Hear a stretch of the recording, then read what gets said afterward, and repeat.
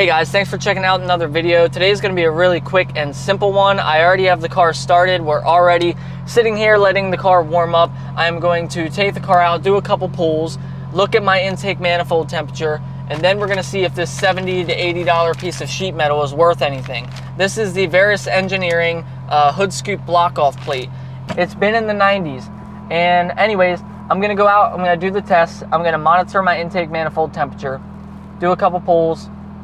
Then we are going to instantly stop in a parking lot somewhere. I'm going to install the Verus hood scoop block off, and then we're going to go back out and do those pulls again, see if we get a lower intake manifold temperature.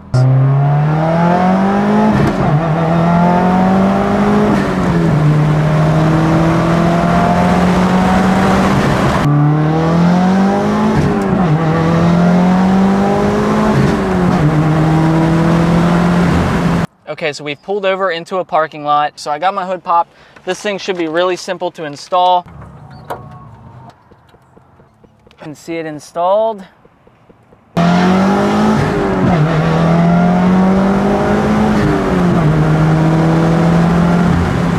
gonna have to go back and rewatch the footage, but I have a feeling it definitely didn't help. Okay, so actually another day has passed since I've done the last test. And after reviewing the footage, I did notice that the temperature was actually a little bit hotter after I installed the block off plate.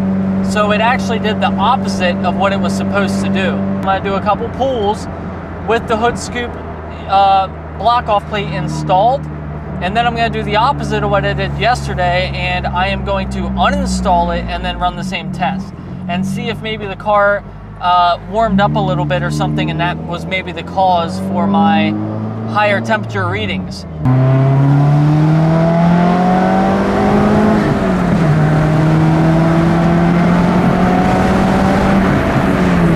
Okay, I just removed the block off plate. Do it again. All right, here we go. 108.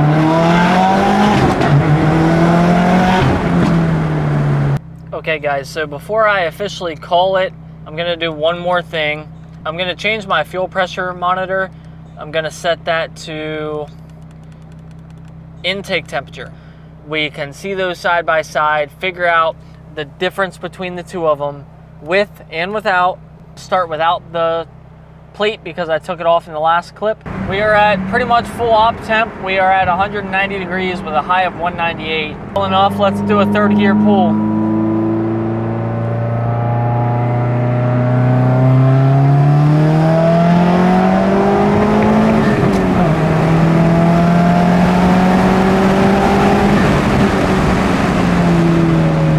I did not think my intake temp was that high, but I guess the intake temp isn't gonna matter. What's gonna matter is the manifold temp.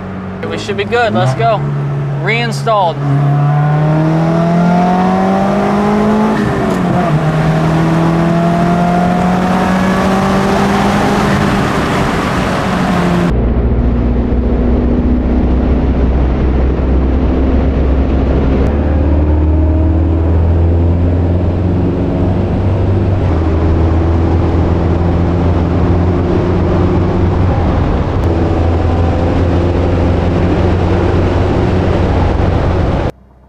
I'm not going to say that it does nothing, but I am going to say after my observations, it doesn't do much of anything.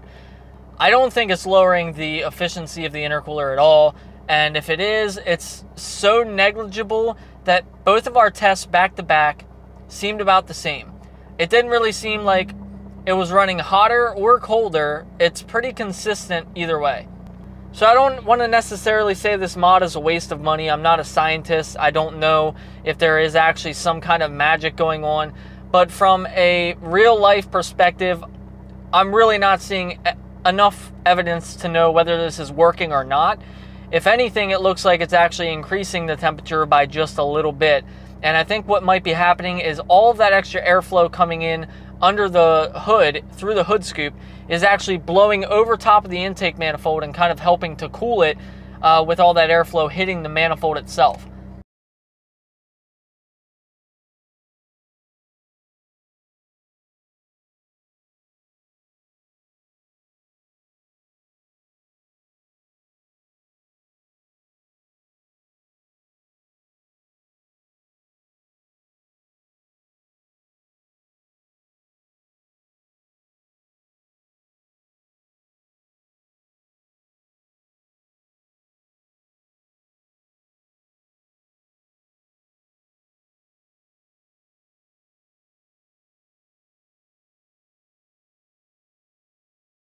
If any of you guys know more than I do, or you know something I don't, leave it in the comments, but I've yet to see any actual hard data that this thing actually works.